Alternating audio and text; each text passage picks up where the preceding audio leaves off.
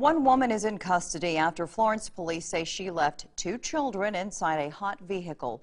This is the third case in Florence in the past 9 days. Police say today's case happened outside the Sam's Club on Beltline Drive near West Florence High School. Authorities charged Maya Salters with 2 counts of unlawful conduct towards a child.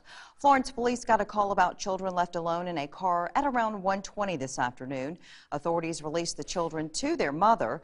Police called Salters a family member but did not say how she is related to the children. Count on News 13 to keep you updated.